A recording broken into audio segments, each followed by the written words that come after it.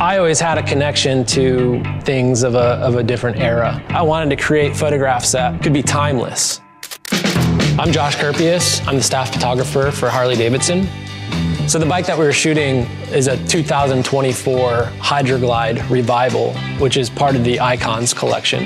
It's basically something that was based off of a bike from the 50s. So you have the DNA that's still there from that time period. It's simple, but it also has a lot of class.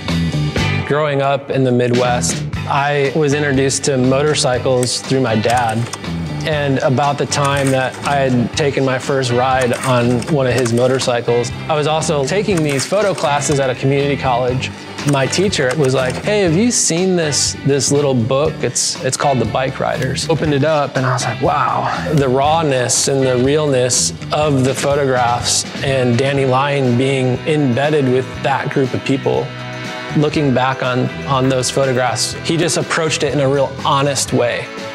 For the 2024 Hydra-Glide Revival, we shot it in Harley-Davidson's hometown of Milwaukee.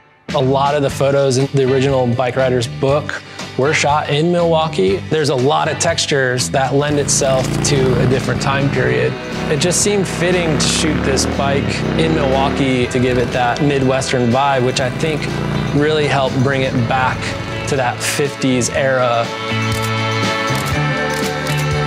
It was a really interesting intersection of a lot of things in my life that I am passionate about. Earlier time periods, vintage motorcycles, and just using close friends, people that I love. So that crossroads of all these things made it a really special photo shoot.